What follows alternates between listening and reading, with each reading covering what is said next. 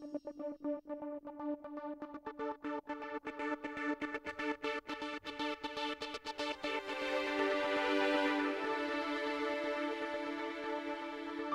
confirmed number of new coronavirus cases reported in Los Angeles County in the last 24 hours is 1,821, with 5 additional deaths. Here in Torrance, 26 additional cases were reported and no new deaths.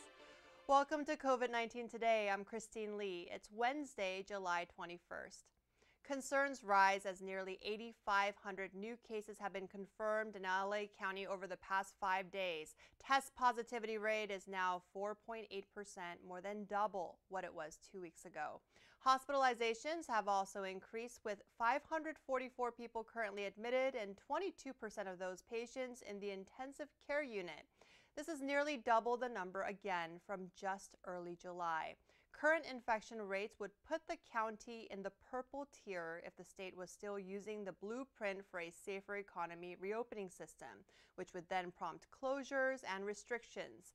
Health officials say unvaccinated people and the highly contagious Delta variant are major factors contributing to the recent spike in cases, which marks its 12th consecutive day of more than 1,000 new COVID infections. LA County reinstated its mask-wearing mandate starting Sunday, and 17 California counties are recommending indoor mask wearing again. Pasadena, which has its own health agency, announced this week that they would also impose the mask-wearing requirements beginning today. You can check out the city's COVID-19 dashboard at torranceca.gov/COVID-19 to get the latest information, as well as the county's public health page at publichealth.lacounty.gov. The Delta variant continues to surge and now accounts for about 83% of all U.S. COVID-19 cases. That's a big increase from the week of July 3rd, when the variant accounted for about 50% of genetically sequenced cases. Dr. Rochelle Walensky, the director of the Centers for Disease Control and Prevention, says vaccination is the most powerful tool we have. She also notes that COVID fatalities have risen by nearly 48% over the past week, now averaging 239 per day. More than 34.1 million people in the U.S. have gotten the virus so far, and it's killed more than 609,000 people. Los Angeles leads the U.S. by a wide margin, with more than 1.2 million cases and approaching 25,000 deaths. A new study out of New York University School of Medicine is suggesting that those who got the Johnson & Johnson vaccine may need to get another dose to get better protected against the Delta variant. But medical experts from Stanford University, who are part of the ongoing J&J vaccine trials, say the study has not yet been peer-reviewed and only looked at blood samples from 17 people. They also said the difference about the Delta variant is that it's more infectious, not that it evades vaccines. So what matters is not who gets what type of vaccine, but rather the importance of just getting vaccinated. Those who are hospitalized right now are the ones who have yet to get any shot to combat the coronavirus.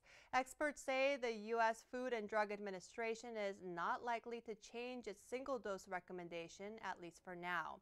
A virologist who was a part of the study says the message he wants to give is not that people shouldn't get this vaccine, but rather boost it in the future with either another dose of it or a booster of the Pfizer or Moderna. Meanwhile, separate small studies published by researchers affiliated with J&J found that the vaccine's protection actually strengthened over time.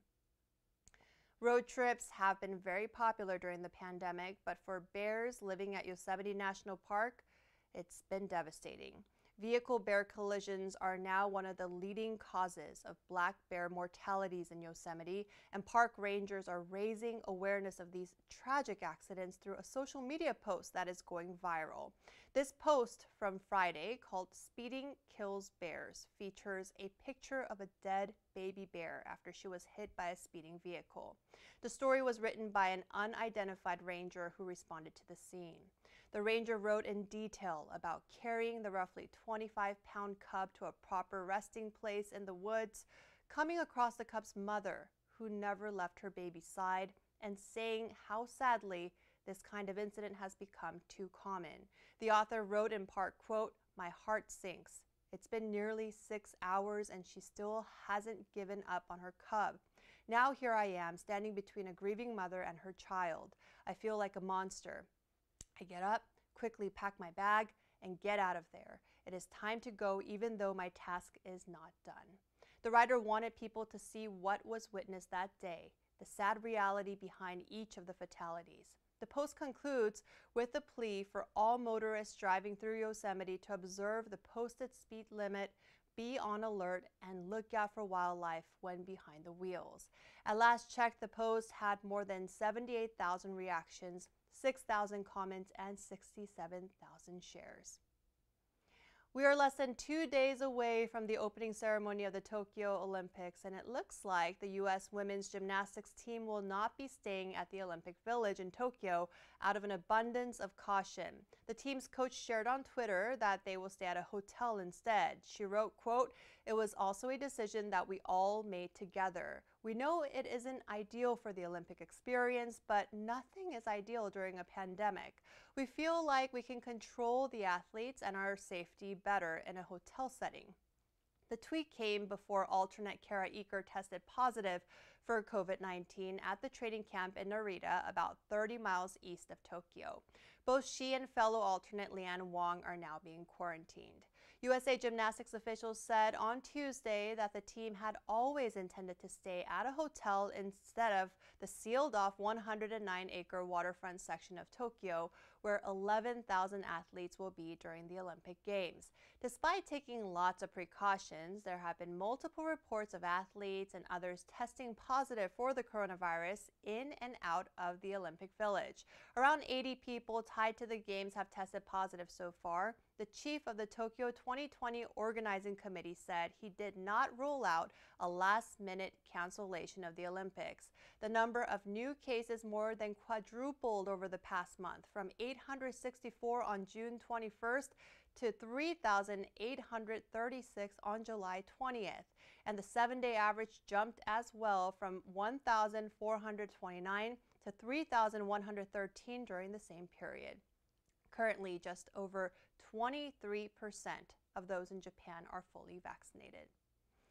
Well, 11 years before COVID-19 was even a thought, I had a life-changing opportunity to report on the Winter Olympics in Vancouver. Here's a little bit of what covering one of the world's biggest events looked and felt like. This was back in 2010, and it was my very first time traveling to Canada. I lived in this foreign country for nearly a month, working around the clock, sometimes more than 18 hours a day to film, write, edit, and share on live TV what I've seen and who I've met. During this time, I fulfilled many childhood dreams, interviewing my childhood idol, Christy Yamaguchi, getting a chance to meet Michelle Kwan, another ice skater I admired who also has strong ties to Torrance, and being one of the first people to congratulate multiple Olympians who had just won their medals after years of hard work and perseverance. The adrenaline rush of going into work alongside journalists from all over the world was something I'll cherish forever. And getting to meet locals, some of whom I've built lifelong friendships with, has been priceless. Being at the Olympics is something you never forget. And starting this week, if the game goes on, tens of thousands of people in Tokyo will begin making their memories that they can cherish for a lifetime. The opening ceremony is set to begin at 4 a.m. LA time on Friday. A couple of LA's most popular movie theaters will welcome back film lovers again. AMC announced this week that it reached a deal to reopen movie theaters at the Grove Shopping Center and at the Americana at Brand in Glendale. Both theaters are expected to reopen next month after being closed for more than a year due to the pandemic. AMC officials say they're each undergoing renovations and will have premium large format screens, including IMAX. AMC will be taking over the leases of the cinemas, which were previously operated by Pacific Theaters. AMC CEO and President Adam Aron issued a statement saying, quote, "The Grove and the Americana at Brand theaters are among the most successful theaters in the greater Los Angeles area, and we look forward to delivering the high-quality experience for guests visiting these theaters that AMC is known for in the Los Angeles area and nationally. The Grove Theater has 14 screens and there are 18 at the Americana. The Torrance Art Museum's public art exhibition called Ultra is going on right now, and you can check out original pieces from multiple artists scattered throughout the city. The event officially kicked off on Saturday and goes through August 28th. Torrance residents and visitors are invited to explore some of the city's most popular areas, including the Del Amo Fashion Center and several parks. Here are some artworks on display right now at Torrance High School. It's called Future Tense and is a fiber art installation. Yarn Bombing Los Angeles selected this site because of its rich history and roots extending well beyond its geographic community. And the group chose the red iron fence as a key element to allow for a COVID-friendly installation where social distancing won't be a problem and people can see it as they drive by. Yarn Bombing LA's mission is to create a form of community-generated, site-specific public art that is tactile and accessible, while at the same time initiating dialogue about cross-generation connections and craft history. You can check out this and more. Just download the virtual guide map at torranceartmuseum.com/ultra. Blood shortage has become a critical issue across the U.S. during the pandemic, forcing some hospitals to postpone surgeries. In an effort to help, the city of Torrance is teaming up with UCLA to host a blood drive later this month, and you can sign up right now to give. The blood drive takes place on Thursday, July 29th from 8 a.m. to 1 p.m. at the Ken Miller Recreation Center located at 3341 Torrance Boulevard. City workers ask that every donor make an appointment by going online to ucedonor.com. Eligible donors will receive a promotional item. Remember to eat well and increase your fluid intake a couple of days before and the day of your donation. Well, before we go, at the end of each program, we like to share feel-good stories from our community, pictures, images, and videos that remind us of how resilient our community is and how Torrance truly cares. You may notice in the coming days that the city's Hometown Heroes banners are coming down. The vendor plans to take down the roughly 200 banners along Torrance Boulevard, Carson Street, and Madrona Avenue from July 21st through the 23rd. They will also remove the double banners promoting the salute to the armed forces. All banners will be cleaned and returned to the city for inventory and storage. As the faces of our brave men and women come down, let's continue to remember everyone who has served our country in the past and currently serve today. If you want to include your loved one in the next Hometown Heroes Military Banner Program, mark your calendars for October 1st. The 2022 application period opens then and will run until January 27th. What a heartwarming way to honor those who are sacrificing so much for our freedom. Now, if you have a great story, upcoming event, a photo, or video you'd like to share, email us at covid19today@torranceca.gov. We'd love to hear from you. Well, that's our update for COVID-19 today. We'll see you back here tomorrow as Bella Shaw brings you the latest. Be safe, stay healthy, and thanks for tuning in. We'll see you next time.